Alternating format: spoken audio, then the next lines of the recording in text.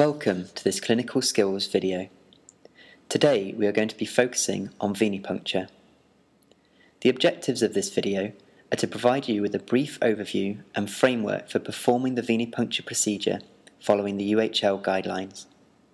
We will also direct you to further resources which contain more detailed information. To aid your learning, we'll be breaking this process down into 4 separate stages. Stage 1 involves obtaining consent from the patient. When you enter the patient environment, you must decontaminate your hands, introduce yourself and identify the patient using full name, date of birth and hospital number. This should be done by checking the patient wristband against an official hospital document, such as a blood request form. You can then move on to gaining informed consent. In order to do this, you should provide the patient with a simple explanation of what you would like to do and why. You should also describe the potential risks, for example bleeding and infection, along with the benefits, such as aiding the diagnostic process. After this, ask the patient if they are happy for you to continue. Once you have gained consent, you should make sure that you are safe to proceed by inquiring about the patient's relevant medical and drug histories.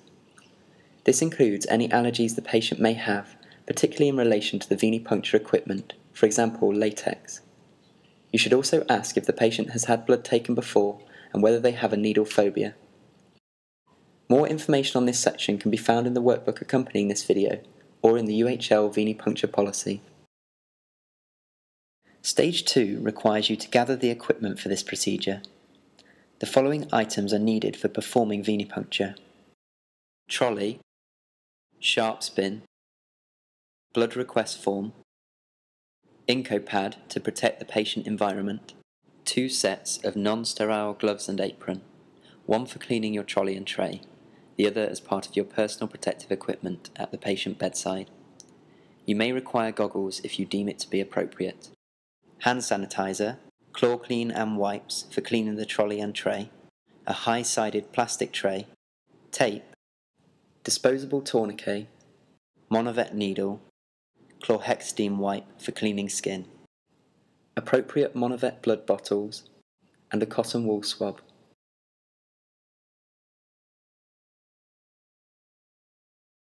Stage 3 is performing the procedure itself. This video will demonstrate how to gather the equipment seen in Stage 2 and correctly carry out venepuncture using the Monovet system. You should begin by preparing your equipment in the treatment room. Start by decontaminating your hands.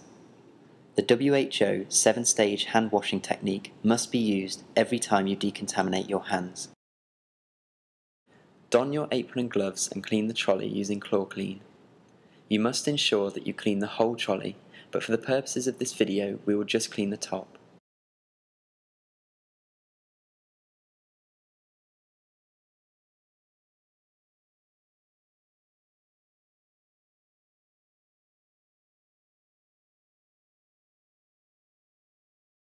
Allow the trolley to air dry for a minimum of 3 minutes. During this time, you can clean your tray. Clean the inside first and then the outside, using a different wipe for each.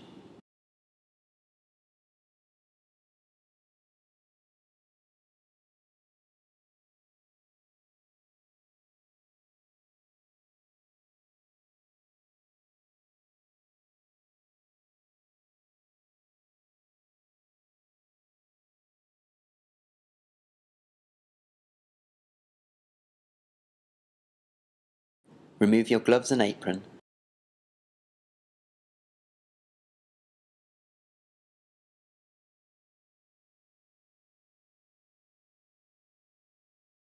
Decontaminate your hands and wait for the tray to dry for 3 minutes.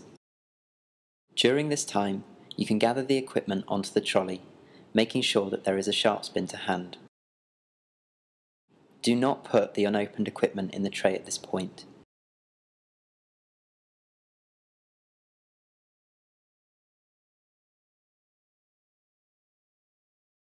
You must now decontaminate your hands. Check that all of your equipment is in date. Remove the needle from its outer packaging and attach it to the first blood sample bottle.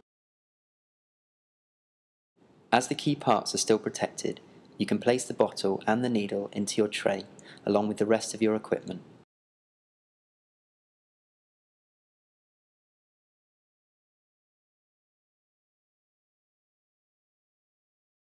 Place your apron and gloves onto the clean trolley. Decontaminate your hands and proceed directly to your patient.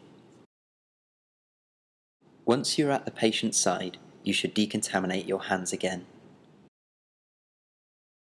You should reconfirm the patient's identity against the blood request form and confirm that the patient is happy for you to proceed. Position the patient so that they are comfortable and ensure your equipment and sharps bin are within easy reach. Apply a disposable tourniquet to the patient's arm and palpate for a suitable vein. Once you have located the vein, release the tourniquet until just before you perform the procedure. Use the chlorhexidine wipe to clean the patient's skin using a vigorous rubbing action and allow the skin to air dry for 30 seconds.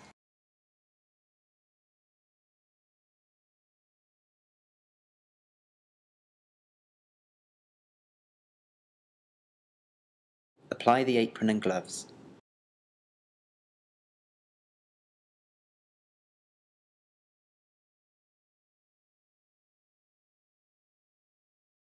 Reapply your tourniquet to distend the vein. Do not repalpate the cleaned area of skin. Pick up the first blood bottle and unsheath the needle. Apply traction below and to the side of the proposed puncture site to help immobilize the vein. Advance the needle, bevel up, into the vein at an angle of approximately 30 degrees. Care should be taken not to insert the needle so far that it continues through the vein and out the other side. Once the needle has punctured the vein, you can release the traction on the patient's arm. You must not let go of the needle hub at any point, holding it securely between your thumb and index finger. Fully withdraw the plunger, allowing the bottle to fill with blood. If you require further blood samples, turn the sample bottle anti-clockwise and separate from the needle. Invert the bottle gently and place in your tray.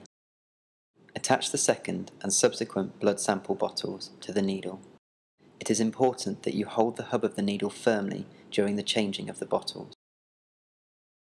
Once you have filled all the required blood sample bottles, remove the last one from the needle